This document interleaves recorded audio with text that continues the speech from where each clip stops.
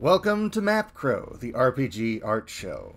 My name is Kyle, and today we are talking about scanning. I work physically. I work on actual paper with actual pens, as I'm sure you can tell. But in order to distribute my work at all, everything has to go into the computer eventually.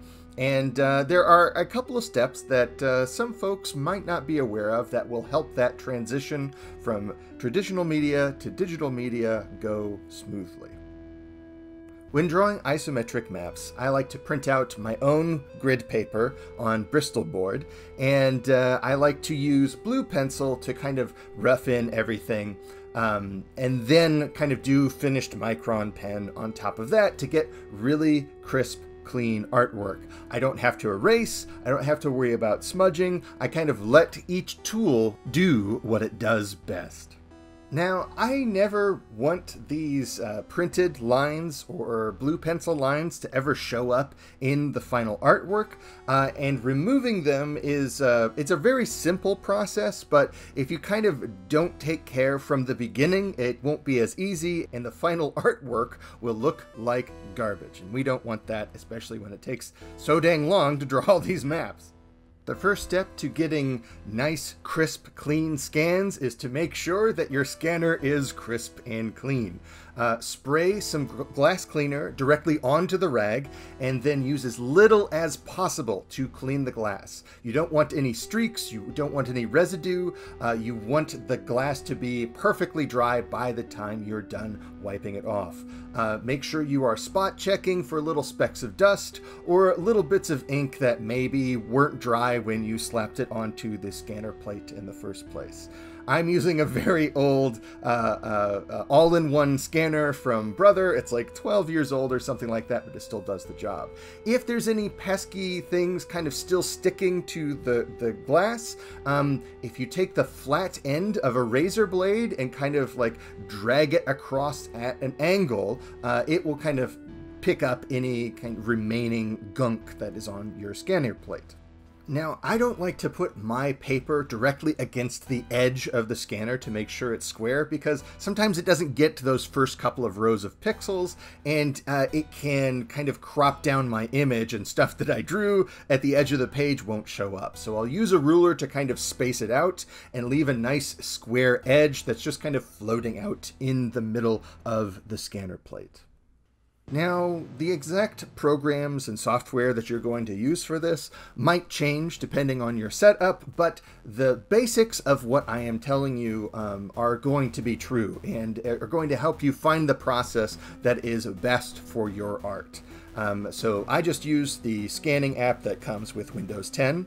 I always scan as a PNG it's a nice portable lossless format. I scan at 600 DPI so that I can get a really nice big print of it. You always want to reduce. You never want to increase size. So if you make a big scan, if something happens to the original, you're all set. I do not adjust the brightness or contrast, and I always scan in color. I don't want the scanner making creative decisions for me. I'm going to be making all of those adjustments later in Photoshop. So here I'm just getting a preview image of the scan so that I can tell the scanner, here is specifically what I want you to scan at full resolution. Next, let's take a look at what is actually happening when a scanner scans something. I don't recommend lifting up the hood while you're scanning things, and it might be very dangerous for your eyes, so be careful, but this is just for demonstration purposes. When the optical sensors or the camera comes by, it has a lighting mechanism that bounces light indirectly into your image. Your image needs to be flat against the scanner plate, otherwise it'll be out of focus. Everything is designed to capture an image that is flat against the plate. This is another great reason to have the cover down.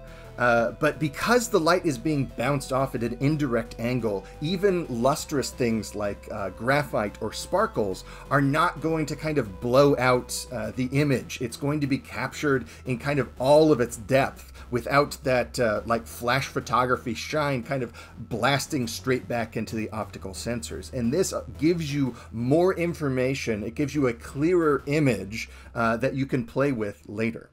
Now, you don't need Photoshop to do this next step, and in fact, I think Clip Studio or Affinity or Procreate are probably going to be able to do very similar things. I'm just going to adjust the actual image size to crop out the stuff I didn't need to scan, and this will be, you know, an 8.5 by 11 piece of paper, so it will print out at actual size later.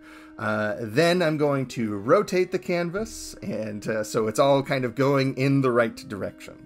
Now, if we zoom in, we can see that this image is in fact in color, and we can see the blue pencils, and we can see these yellow grid lines that I had printed out on this sheet.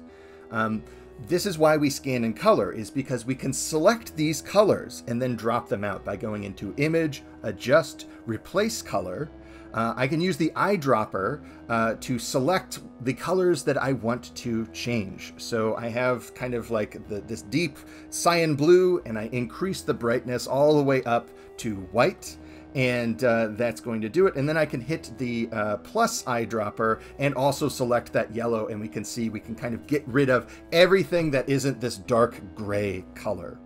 Now, everything that is that dark gray color, it looks gray, but it is in fact lots of different, very desaturated colors. So we're going to do two things. We're going to completely desaturate the image down to grayscale by using the Hue Saturation Brightness panel, and then we're going to adjust our levels. Now, levels is going to take all of the value and kind of adjust things with these sliders to make certain values past a certain point absolute black or absolute white, and that's really going to make this image look crisp. So this left slider is going to make everything below that turn absolutely black, and everything to the right of the white caret is going to turn everything absolutely white. That middle caret is going to kind of change the tendency, and by adjusting those so everything looks absolutely sharp and perfect, and we can see kind of the stair step of those pixels when we're zoomed in,